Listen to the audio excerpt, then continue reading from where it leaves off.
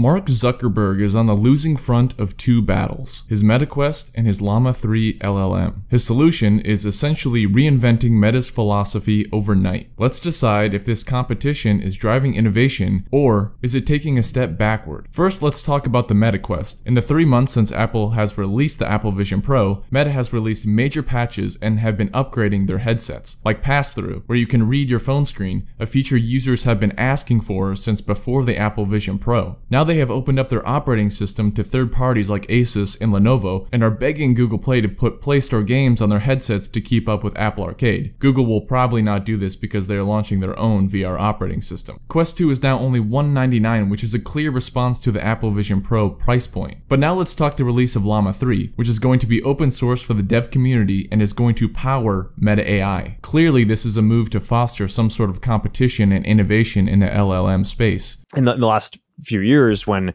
ChatGPT comes out, the diffusion models around image creation come out, and this is some pretty wild stuff. We all know how far behind Zuck has fallen in the LLM world, and he even admits it. It turns out that coding is important for a lot of domains, not just coding, right? So even if people aren't asking coding questions to the models, training the models on coding helps them just be more rigorous. And all right, so for Llama 3, we really focused on training it with a lot of coding. So let's ask the question, is open source the answer to innovation for VR and AI? On one end, we have Apple and OpenAI, who are against open sourcing and benefit from the quality control and brand identity, security and privacy, a competitive advantage to keep their innovations to themselves to offer exclusive features, and an ecosystem lock in where users are kept within a range of connected products. On the other end, open sourcing will open up contributions from a broader dev community that might accelerate innovation. Of course, they won't be able to fully open source. It's we're obviously very pro open source, yeah, but I haven't committed that we're going to release every single thing that we do. So does Meta need more headsets from a bunch of companies to make their VR the most profitable and mainstream? Does Meta need to use a bunch of contributions from the dev community to progress their AI? Or does the future of these technologies rely on open source? And is Zuck just ahead of the curve? Mark,